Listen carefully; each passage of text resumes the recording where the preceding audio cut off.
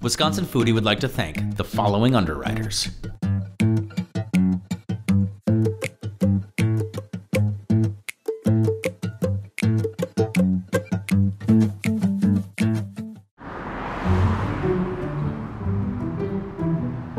So we're at Pig in a Fur Coat on Williamson Street in Madison. Daniel, thanks for having us in today. Welcome. Tell us a little bit about the restaurant. Well, just celebrated our 8th year. My business partner and I opened it up just to do good food and developing those flavors and my own unique flavors from my childhood and also what I learned through my traveling. As a young line cook, I worked in Minneapolis, I worked in Chicago, Milwaukee, and then I moved to Italy and I studied in Italy. I think Italy really opened my eyes on what real Italian food is. Growing up Italian American, I would see these red sauce joints use these canned tomatoes. Like, we only get the stuff from Italy. The farm to table, that's what it was. They didn't call it farm to table. That's just the way they cook food. But when I was in Italy, I was like, we gotta do this in Wisconsin. I use all Wisconsin products, but I use Italian techniques. Kind of the things I learned from all those places, and keep it simple and just focus on the food. Yeah, so this is like our lardo that we cure. We kind of do it in a traditional way from Colonnata. They're famous for their marble, so the whole city is encased in marble. It's a beautiful city. It's just been curing for about 9 months. So it used to be, a softer piece of meat, and now it's just hard like a bacon, like a cured meat, like a pancetta almost. There's something too, like if you use extra virgin olive oil, because it has what, 0.04 oxygen and water in it. So it definitely encased that herbs and all that stuff in there too. It just becomes great. Both my parents immigrated from Italy. They would cure meats, had a huge garden in their backyard, and that's where the passion grew. I have friends come over in junior high school. It's like, why does your basement smell? Oh, because we got a super soda curing in the other room, and it kind of stinks. I'm literally drooling thinking about all these things. Yeah. Is there any chance we could eat some stuff? Of course. Great. Yeah, we can do it. Awesome. A little bit of oil, not too much oil, because you're going to try to render off the fat. All right. And at this point, I'm going to add some Calabrian chilies to it. Give it a toss. Not letting anything burn. Just let it warm up, let it release, let it get soft. And then at this point then, I'm going to add my tomato sauce to it. And basically you just want to let the tomato and all the other ingredients just incorporate for about a couple minutes. Now I'm going to add my pasta. The key to making a really great pasta dish is cooking the pasta 90% there, and then finish the rest of the way in the sauce. It's for it absorbs that flavor. Maybe a 1/4 cup of pasta water, because it's seasoned, it's starchy, it's beautiful. So here you go. Boom, all together. I'm gonna take the fresh basil. I'm gonna tear it, I'm not gonna cut it. It's gonna add aromatics, it's gonna be freshness, almost a sweetness, because basil's kind of sweet, to the dish. Basil takes about 30 seconds, and you're done. Boom. I like to put it on the middle, give it a little twist, put the sauce on top, and then you're gonna finish it off with the Pecorino Romano, right on top. Pecorino Romano is gonna be salty, sharp, really balance out the dish. Voila. All right, so here's the bucatini alla Montreano. What is it? It's a spaghetti with a hole in the middle. Right. It means little hole. Spaghetti with a hole. Yep. So. Man, I smell like the richness of the tomato, pork. Like there's a decent amount of pork in this. Just the lardo. Okay. Yeah, it's the fat that rendered out, and it's folded into the pasta. So it smells amazing. That is a good bowl of pasta. Thank you. Of course. Like, number one, the pasta is cooked perfectly. So it's just slightly al dente, which means that it has a little bit of like snap left to it. But then you get all these other flavors that kind of come in. Like that herbaceous, tomato, the acid, the salt. That's really like that first hit that you get, and it's really well balanced. But then you get the chilies that kind of like linger on your palate, but it's cooled and kind of mellowed by the Pecorino Romano. It's one of those dishes that really works your whole palate. But the thing that I love about it is it's straight up comfort food. Because this is like a meal that I could eat every single day. Yeah, and it's super easy to prep. I remember eating this and go watching Juventus games with my dad. Just simple. Awesome. Yeah. Well, I mean, this is completely delicious. Thank you.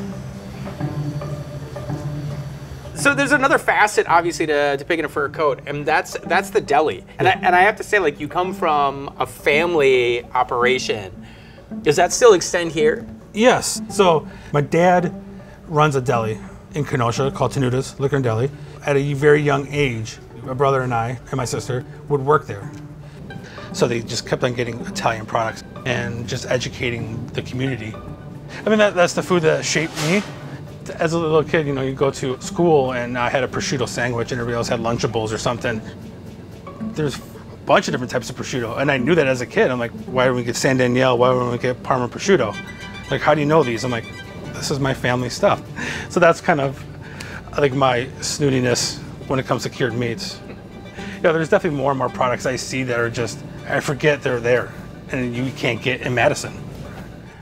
I just wanted to get what my dad and his family did in Madison. So about 2 years ago, my business partner and I and my brother opened up an elementary by a pig in a fur coat, which is like a stone throw away from here. Offer 5 different types of prosciuttos, more cured meats, some Italian, French, Spanish cheeses in there. Well, like we get, the Pecorino Romanos, we got the brown cow, Parmesan Reggiano, and then we also make fresh pastas. Okay.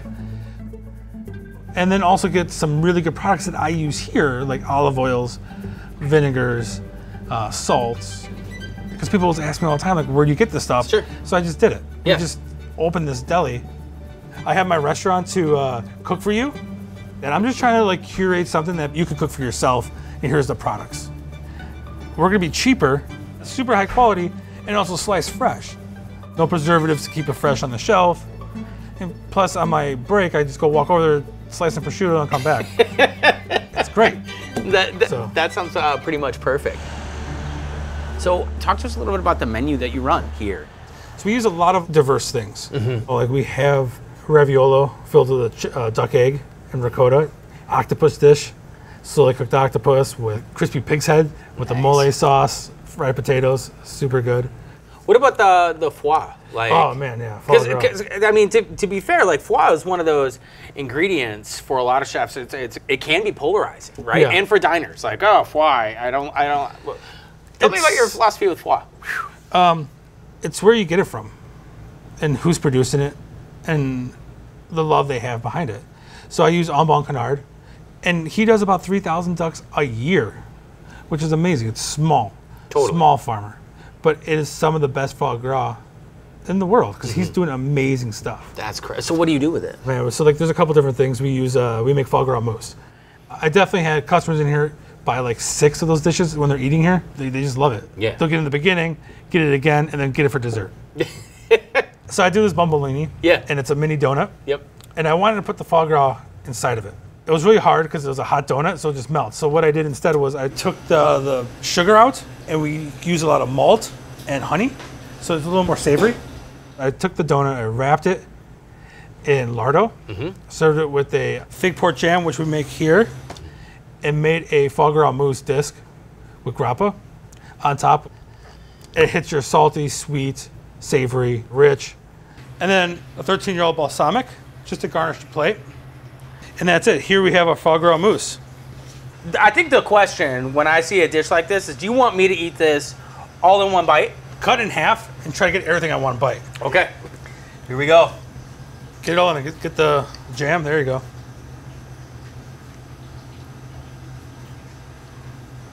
Yeah. Wait for it. There it is, right there.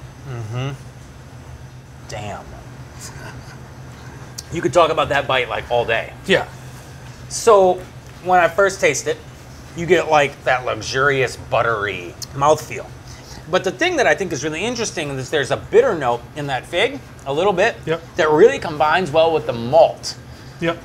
The consistency, you get like a little bit of bounce in that bomboloni, but it's so counterbalanced with the lardo and then the soft and suppleness of that foie gras. Even as we go now, as I'm breathing more, and we're like, what, a minute out? Something like that. I've been pontificating about that first bite.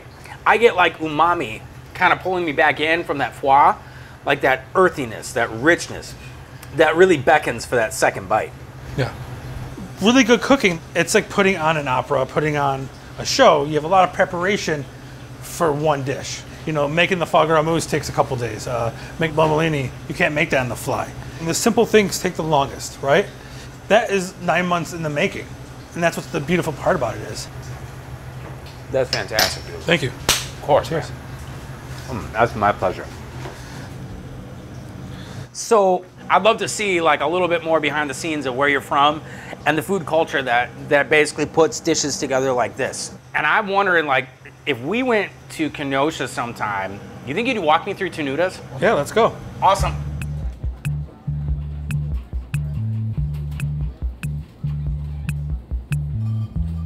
When my dad, it was 1965, I think, when they moved here. I think there was a handful of delis back then, like in Wisconsin, especially Chicago, that were been around. They try to recreate what they had in Italy. And so there's a lot of mini delis, stores on every block. And then over time, you know, generations didn't want to do that. Tenuta's really stuck there and kept it growing. Honestly, I met people around the world that knew this store. So it's kind of amazing. It's just a lot of Kenosha tradition, so a lot of Italian, but also sprinkled in here is other heritage from, like, you know, Greece, Polish, German food. There's a little things here and there that, you know, if you would ask my father, could you get that in, he would get it for you. A lot of residents here in Kenosha, they were from my own town, so when I started working here, everybody's requesting a lot of pasta, olive oil, tomatoes, you know, fresh mozzarella. I even brought in buffalo mozzarella when it was not available here in the States. You know, you get the real Summerciano tomato, which is from Naples. How many different vendors did you work with? I had almost close to 200. 200 different vendors? Mm-hmm. Wow. Yeah. At one point. Yeah. That's a lot to keep, you know, to keep track of. So then I fall in love because I love food. I like to eat it, so I try most everything. Anything is here, I probably tried it. It's hard not to. Yeah. It's hard not to snack here. Yeah. It's like your ultimate charcuterie board. They have these connections throughout all over, from California, New York, and they just buy in bulk and they just have amazing stuff. I think having a store like this, you know, a small business, is very important because it's just the customer relation. If you can't find something, maybe something you had in a different country, they would find it for you. And it's just that personal care. I mean, there's been employees here that have been working here for 20 plus years. There's a handful of them, and so you can't get that. These box stores, they don't have that dedication. So we're just trying to be how it started. My grandfather started it, it was small, and it was kind of built on what customers wanted. If they asked for something, you tried to take care of them, or maybe you got a deal on something, and that's what you did. We're landlocked, so we probably are overcrowded. We probably have more stuff in here than we can fit, but that has always been a way we've been. Some people say you should build a new store, but it just wouldn't be the same. I think it'd just be another store. I think the smell, and you get some young kids come in, they're plugging their nose, and we laugh at it, and then some people think it's the greatest smell in the world. So yeah, it's a very unique smell, the store. Here you would smell like the meats, the cheeses, the herbs, all that stuff, the oils. It just, people would always want to bottle that up, they said, and sell it. I'm not sure how to recreate that smell, but it was always on my clothes growing up. So coming down the aisles here, you have olive oils for days, vinegars. One of my favorite products are some of these canned tomatoes. The passata ones are awesome for like quick tomato sauces at home. A lot of DOP, San Marzano tomatoes, like this one right here, very famous one. La Bella brand. What else? Like, oh man, all these canned tomatoes, amazing, from all different parts of Italy too. Mostly south, but you have a lot of vinegars, and then you have like balsamic. The real balsamic vinegars are on top shelf, hard to reach. Really great stuff. This is the pasta aisle, where they have like their own brand dry pastas, and then we get into like the Di Cecco brands, and then we're gonna get to the high quality stuff. Some of the stuff that I actually brought in to the deli, to Madison.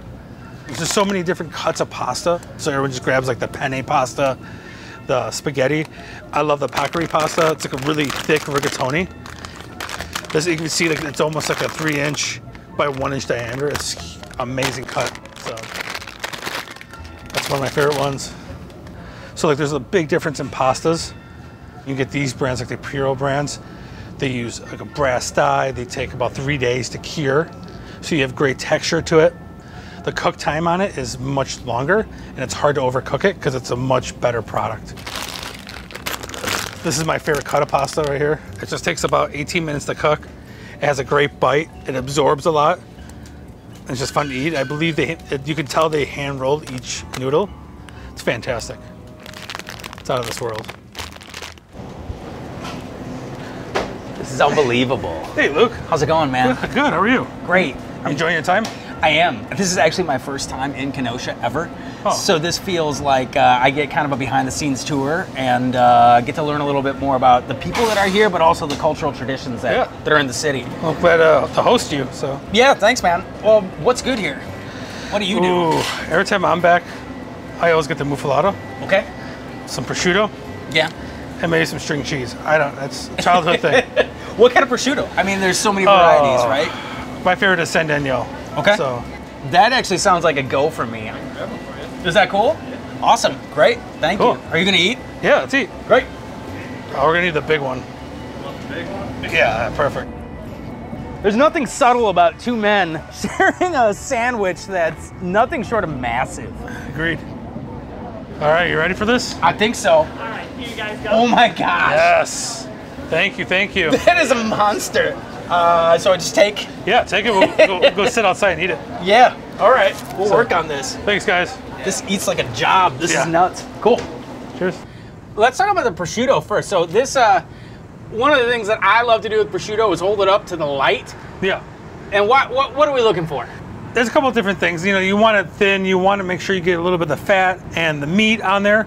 But usually, traditional how you want to eat prosciutto is kind of tear it up and eat it because you want some of the fat and the meat together. Mm-hmm. So you don't really eat the whole slice in one bite. Right. So that's a lot of meat. Thin to win, though. Yeah, That's- exactly. That's always like the MO with prosciutto. Yes. This is about any charcuterie, right? Pretty much. Yeah. It's the thinner it is, the more it's gonna melt in your mouth, and it's gonna be. Yeah. Yeah. You don't have to gnaw on it for a while. Awesome. So I'm gonna have you do my job. Let's both take a piece of prosciutto, All right. and I'm gonna have you tell me what you taste when you eat prosciutto. There you go. Yeah. So what do you taste? For the viewers at home. Well, I'm getting like like obviously salt because it's aged 24 months. Should be a little nutty flavor, sweetness from the meat. I get some floral notes. With San Daniel, it's going to be more of a sweeter pink prosciutto, where Parma is going to be a little more saltier. That is, I think, one of the sweetest prosciuttos I've ever had. Yeah. And it lingers Yes. with the nuttiness. Yeah. It's amazing. So if the muffalata, Yes. I want to take a piece of this just to be able to illustrate it here. So what you got here is you obviously got your bread, your lettuce, you got provolone, pepperoni, capicola, ham. You got some mortadella and general salami with marinated peppers and Italian vinaigrettes. It's a lot. So they come in a couple different sizes, but we got the biggest one because why not? Because why not? Yeah. When in Kenosha. Let's dig in. All right. Is there a specific way you eat it? Don't make a mess. Okay, don't make a mess. Cheers. Usually with your mouth. Yeah. That's ridiculously good, It's refreshing. right? It doesn't feel like a lot. Like this thing looks huge. The bread's light. Yeah, that lettuce is really refreshing and crisp. The provolone is really creamy. And that combination of Italian meat, it's amazing. Peppers, onions, delicious. This is the best sandwich I've had in a long time. How many of these do you think you can take down? In my heyday, probably half of it. Now, maybe one. You could do 4 in your heyday. Yeah. I think the gauntlet's been thrown. I just wanted a longer break back in the day. I'm still eating, Dad. I can't come back to work. You took down a whole muffalata. He's paging you on the overhead. I'm still on break. If you know anything about good food and the construction of good food, You could literally grab like any 10 elements off of those shelves and put together something that like would equate a masterpiece in most people's, you know, culinary repertoire. Yeah. I've always brought like other chefs with me to come visit Tenuta's, and it's just the expression on their face is like, how did I get this far without knowing of this place?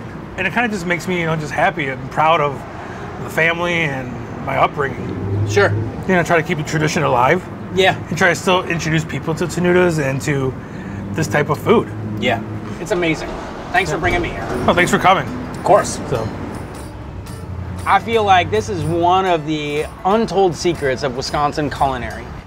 These pockets of independent grocers and delis and people holding on to cultural traditions really make dining exciting.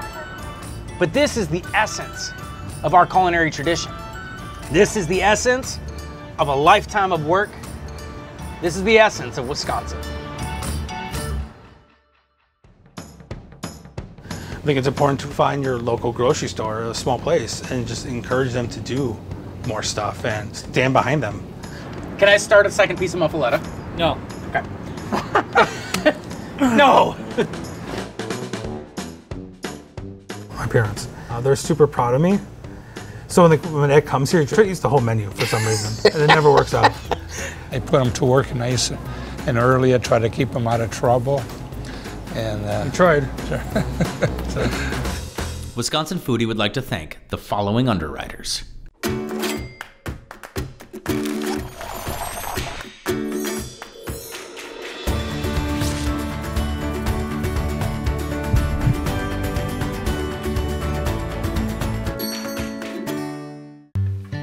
The dairy farmers of Wisconsin are proud to underwrite Wisconsin Foodie and remind you that in Wisconsin, we dream in cheese. Just look for our badge. It's on everything we make. At Organic Valley, our cows make milk with just a few simple ingredients: sun, soil, rain, and grass, and grass, and grass. Yeehaw! Organic Valley grass milk. Organic milk from 100% grass-fed cows. Employee-owned New Glarus Brewing Company has been brewing and bottling beer for their friends only in Wisconsin since 1993. Just a short drive from Madison, come visit Swissconsin and see where your beer's made. Wisconsin's great outdoors has something for everyone. Come for the adventure, stay for the memories. Go wild in Wisconsin. To build your adventure, visit dnr.wi.gov. From production to processing, right down to our plates, there are over 15,000 employers in Wisconsin with career opportunities to fulfill your dreams and feed the world. Hungry for more? Shape your career with these companies and others at fabwisconsin.com. With additional support coming from The Conscious Carnivore. From local animal sourcing to on-site, high-quality butchering and packaging, The Conscious Carnivore can ensure organically raised, grass-fed, and healthy meats through its small group of local farmers. The Conscious Carnivore. Know your farmer, love your butcher. Additional support coming from the Viroqua Food Co-op, Central Wisconsin Craft Collective, Something Special from Wisconsin, Crossroads Collective, the La Crosse Distilling Company, as well as the Friends of PBS Wisconsin.